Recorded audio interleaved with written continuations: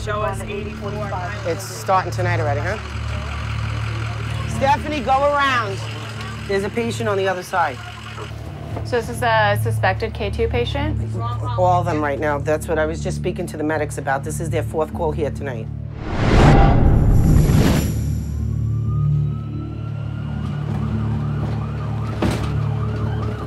We're out with the Glen Oaks Volunteer Ambulance crew in Queens, New York. They're responding to an emergency call for a bad reaction to K2, a drug made in a lab to mimic the effects of marijuana. Can you look at me? Open your eyes. Look at me. What did you do tonight? We just arrived at the psychiatric hospital here in Queens. There's been reports of someone who's unconscious, and our team's responding to it right now, but we can't get out of the ambulance because we can't actually film on hospital grounds. You're locked. You got it? What'd you smoke tonight? 3 bags of what? Did you smoke K2 tonight? Yeah? So what's going on? How you feeling right now? Open your eyes. Do you know where you are right now? No, you don't. Okay. What's your biggest concern right now with him? To make sure he maintains his airway. Yeah. That his breathing's okay. The sense that I'm getting is he's blowing out more than when we got there. Yeah. In and out of consciousness? Yeah. He probably knows where he is, but he can't answer me. Right. Hello?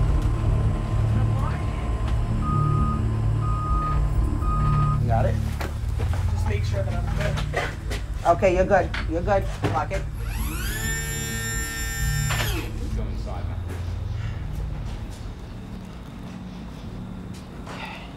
So you just had a K2 patient in here, and he was kind of going in and out. Is that typical? Typical, yeah.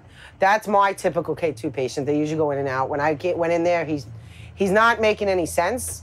He was responding to my voice, but not responding to my questions. We're seeing now at the K2 patients, their blood pressures are dropping, and that's what's causing them to crash. It's getting bad because it's consistently happened now. It's not even a break in the day, like they're doing it all the time now. K2 is a brand name for synthetic marijuana. It's sold in small packets, sometimes for as little as $5. It's shredded plant material sprayed with chemicals that get people high. It's often sold in corner stores and gas stations as potpourri and labeled not for human consumption. Each batch has a different chemical compound. It's tough because with it being the price that it is, it's the cheapest way to get high. Travis Kessel is with Ridgewood Volunteer Ambulance Corps. Like Kathy, he's seeing more K2 cases. For just $1 a joint, he says more people are using the drug. The majority of his K2 calls are here in Brooklyn.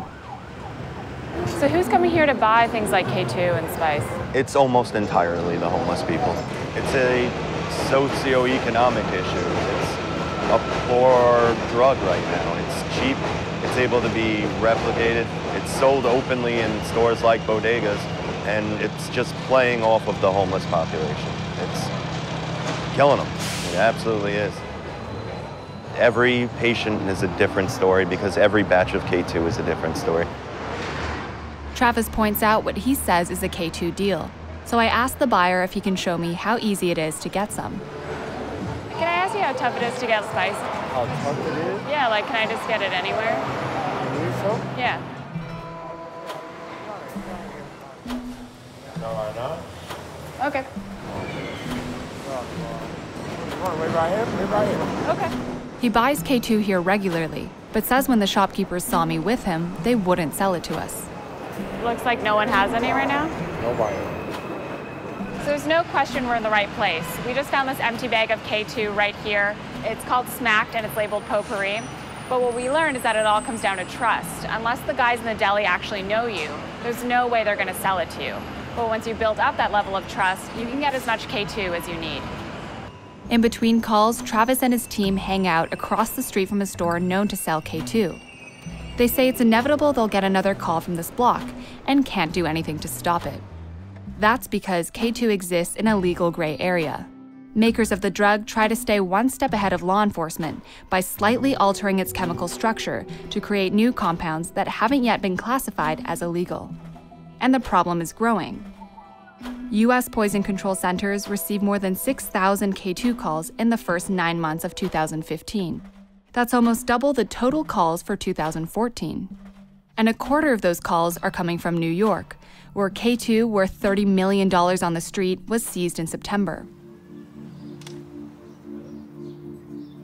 You just can't say, oh, this guy's smoking K2 and he's flipping and he's doing that when there's so much other stuff that's on that person's plate, you know?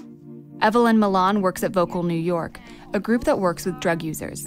She says there's too much focus on arresting K2 sellers instead of understanding why users are smoking it in the first place. What do you see as kind of the future of K2 or synthetic drug use? I mean, how can you really stop something like that? We could never stop things like this from happening. The bottom line is that this society is never going to be a drug-free society, whether it's synthetic or not. Like I said, getting to know what people are going through, people should be able to have housing, because the people that are smoking K2 are mostly people that have a mental illness, that are homeless, that are out in the street, you know? If you sleep and you eat and you have a place where you're safe, you know, the outcome is a lot different, because you're not going to change what people are doing. Behavior change has to do with the whole person, the environment. At Vocal New York, we also meet Alan, who tried K2 himself and says he's one of many. When I first tried it, I didn't like it because I knew what it was doing to me. I collapsed twice on the floor because of it. And when I found out it was that and it was doing all that to me, I had to tell myself, I gotta stop. I can't do this. Do you think that there's a safe way to do K2, or is the drug itself just too dangerous? It's too dangerous. Back in Queens, Kathy and her team get another call from the same psychiatric hospital. There's another suspected K2 case.